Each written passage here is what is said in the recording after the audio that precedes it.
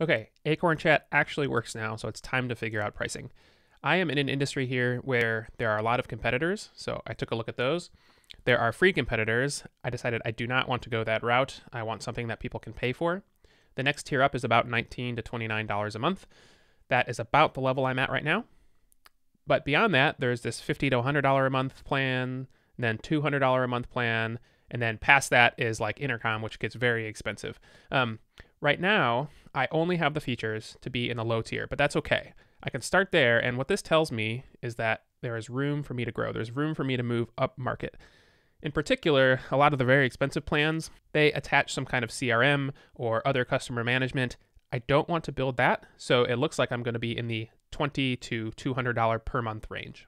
Of course, when thinking about pricing, I think about Patio 11 and his tagline, charge more. Don't undersell yourself. So my competitors are $20 to $30 a month. That means I should not be pricing at $5 a month. I should be right in that range. A counter argument to charge more is something Justin Jackson puts on Twitter every so often. He says that for new SaaS entrepreneurs, you have to prove yourself. And so too many people drink the charge more Kool-Aid when really you should be pricing for what you have and growing into it. He talks in this thread about eventually moving up market as well. And so that's why I'm not starting at $200 a month. I'm going to start at $29 a month. That is on the high end of low. And so we'll start there and see how it grows.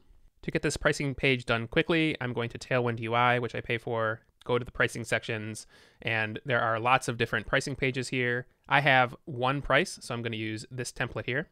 And here's what this looks like integrated into Acorn Chat. There's just a tagline and a pricing page right now.